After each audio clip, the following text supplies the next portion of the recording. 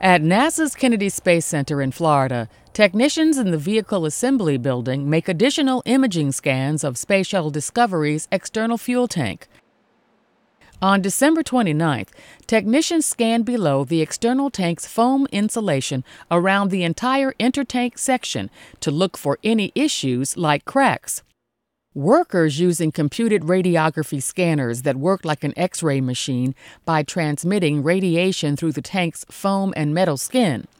The scans will help verify repairs associated with cracks on tops of two 21-foot-long U-shaped aluminum brackets called stringers, which line the intertank, and help engineers determine what caused the cracks during Discovery's launch attempt on November 5th. Managers and engineers will review the test data to determine the next course of action. Discovery's next launch opportunity for its STS-133 mission to the International Space Station is no earlier than February 3rd. This is a high voltage cable, ground cable, and coolant lines. So the control unit upstairs sends whatever kilovoltage we need in amperage. There's a filament here that heats up, emits electrons. Those electrons are streamed to a target and makes X-rays.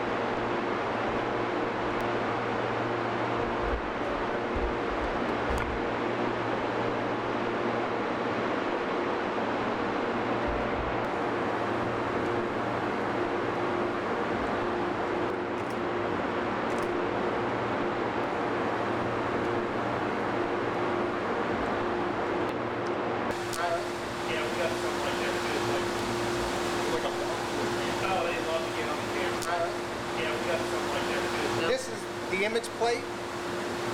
It takes place of the old film techniques. And this sheet right here is the lead backing for backscatter, to prevent backscatter X-rays from changing any of the image pattern. But all this is enclosed up there in a darkened cassette. And then we seal it and it's ready for use. Ready to go in? Okay.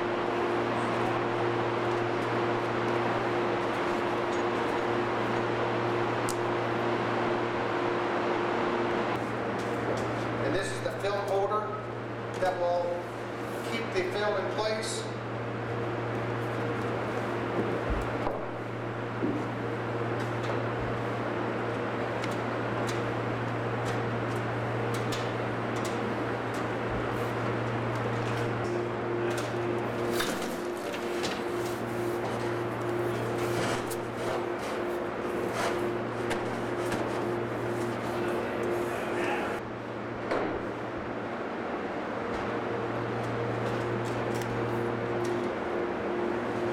That would be installed.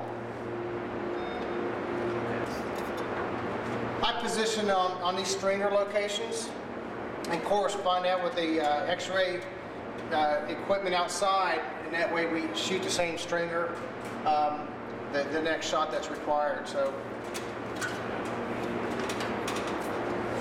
and then to remove it, it's just the opposite procedure.